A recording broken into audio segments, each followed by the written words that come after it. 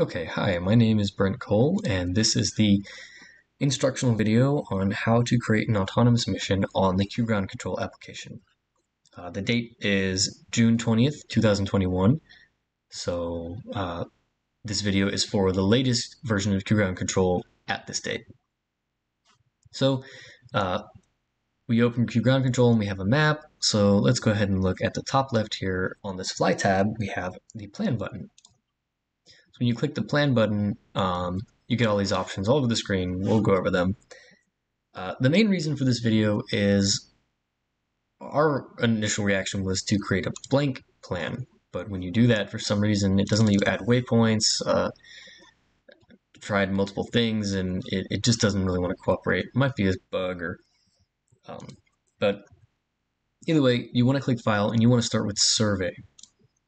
That will actually give you a takeoff point.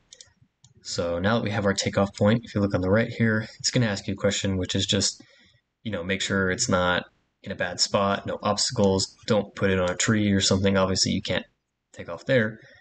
That is for a drone.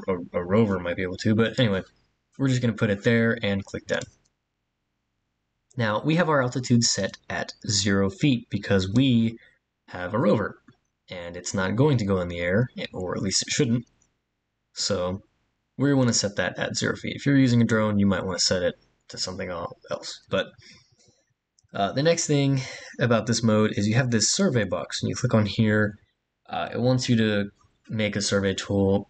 We're not really interested in doing a survey, and it won't let you upload the mission if you just ignore it. So we're just going to click this trash can here, and that will delete that. So now we have an uploadable mission, but it's not going to go anywhere, so we need to make some waypoints.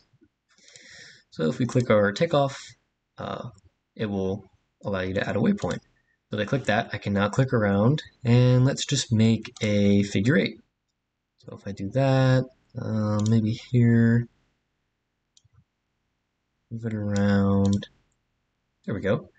So we have a figure 8, but we want it to be a little more accurate, a little bigger. You can click in between these to add another waypoint, stretch it out. There we go. Now it's looking a little more like an 8. And it doesn't matter where you click. So there's no order or anything. It knows, steps 1 and 2. And then there I accidentally created a node because I forgot to click this here. So you can just delete that waypoint, click here, and then now we're not adding waypoints anymore. So we can move around and stuff. So this is good. We have a full mission path. This is the arrow showing the directions. It's going to go this way, and this is the takeoff, so it should run along the lines just like that. And now the mission path is looking good. This is done, but we still have to take care of one more thing. At the top right here, click Mission Start, and you want to set some settings. So again, obviously we're on a rover, so our initial waypoint is at 0 feet. We don't want it to be in the air. Flight speed, we have it set to 5 miles per hour because, again, this is a rover. We don't want it going too fast. A drone might be able to go pretty fast, but rovers, don't want it to tip over. You can also set camera settings and whatnot. We're not interested in that right now. We don't have a camera on it.